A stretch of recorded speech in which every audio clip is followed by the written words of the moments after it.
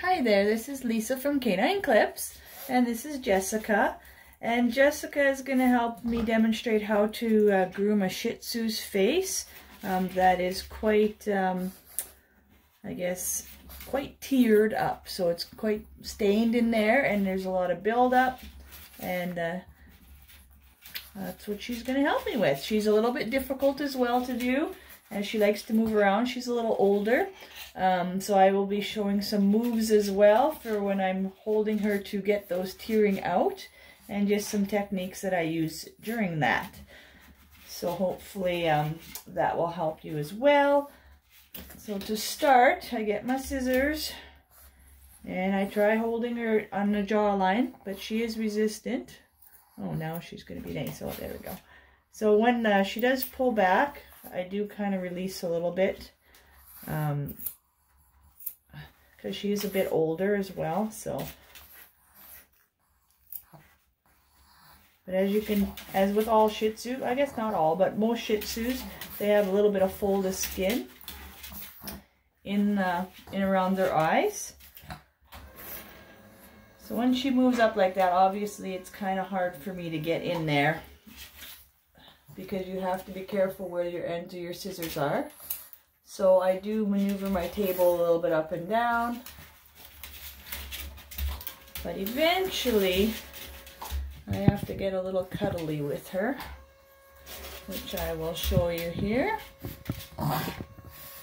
Alright, so I put my hand above around her body and kind of push her down, so it's my weight on her. And it just kind of stabilizes her because she's still in my armpit there, and I still have my fingers around her jawline, so you can see that she can still move. So it's not going to stabilize her completely, but it just lets her know that this is what we are doing, my girl. So she needs to stay still a little bit, especially getting in those folds around the eyes. So again, you want to make sure you know where your ends of your scissors are at all times, so that you're going slowly. And you make little snips.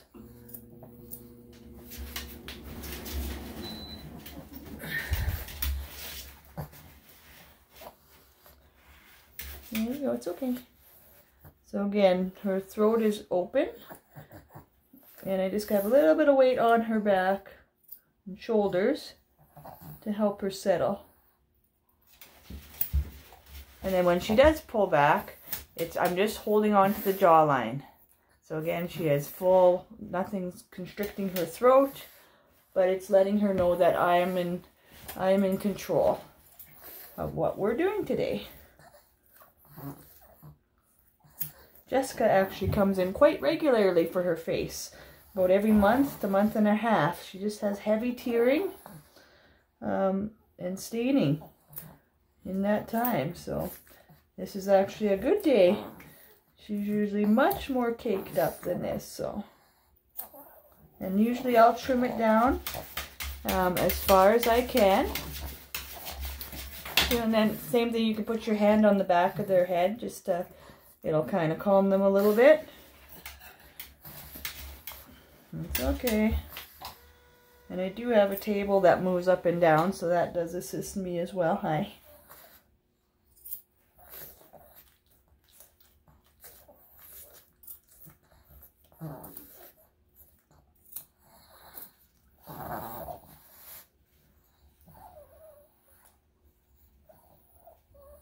It's okay.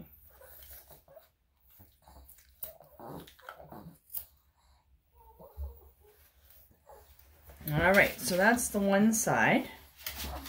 So of course one side is always going to be easier than another side.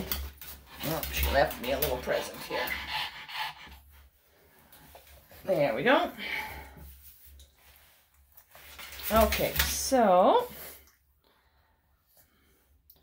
the other side.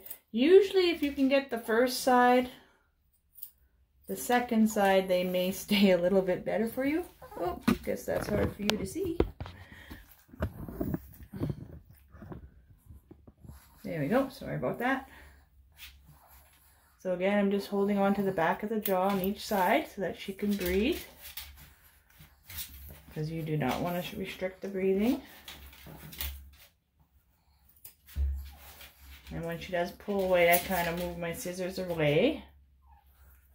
And she's not very interested in me doing that. And I have been doing this for 15 years, so it does get better over time, but it does take quite a few times to get to this where you're comfortable, of course, around the face and such. So it is okay if it takes you a long time. It's just following through on it, because the dog will learn that if you stop when they fidget, for instance, it'll just encourage them to fidget more. It's okay. Jessica. Oh, you listen for a second, babe. There we go.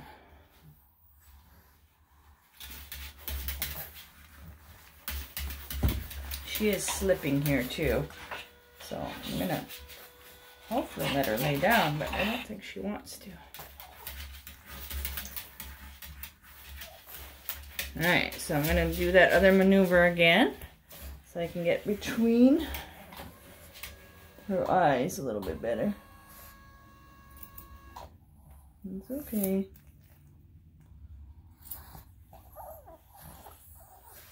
There we go.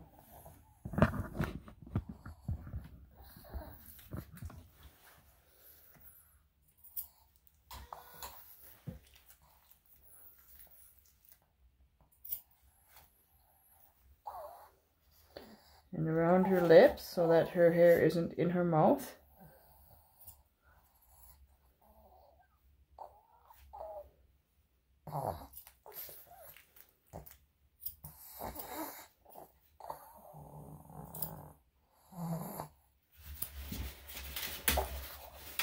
It's okay.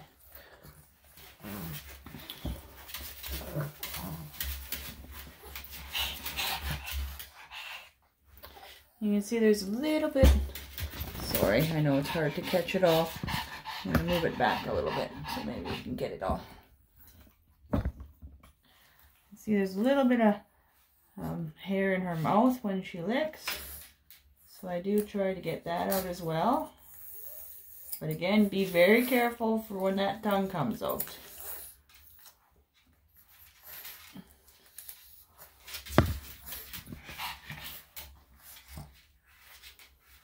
It's okay, baby.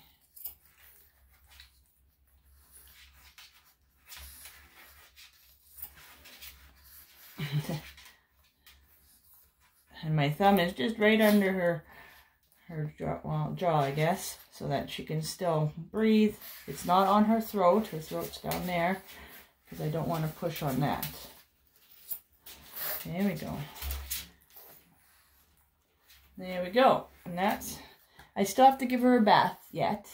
And the bath will help loosen some stuff off.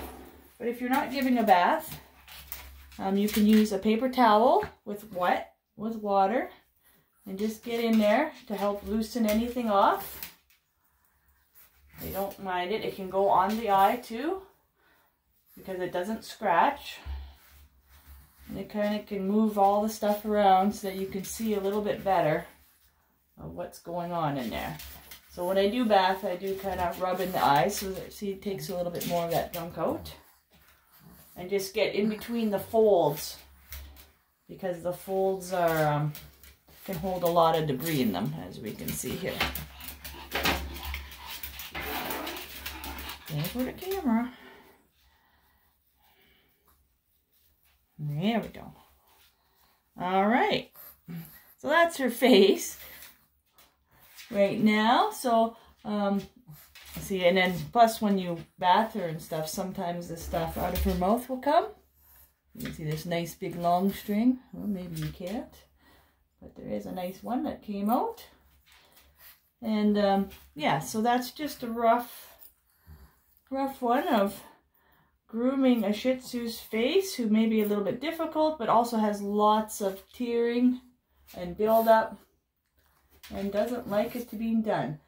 So you will have sore hands after this. And just from holding that, it does get your hands quite sore. But the dogs look much prettier and they're happier because they can see and it's a lot less itchy in there. So I hope this helps you in grooming your dog. And if you have any comments or questions, or if you'd like to see something specific, please let me know and leave me a message. I will respond, and I also will try to get that video on for you. Please subscribe to my channel to see more videos like this and tips on grooming without restraints, as I have never and never will use restraints on a dog. And thanks for watching, and I hope you keep watching. Have a good day.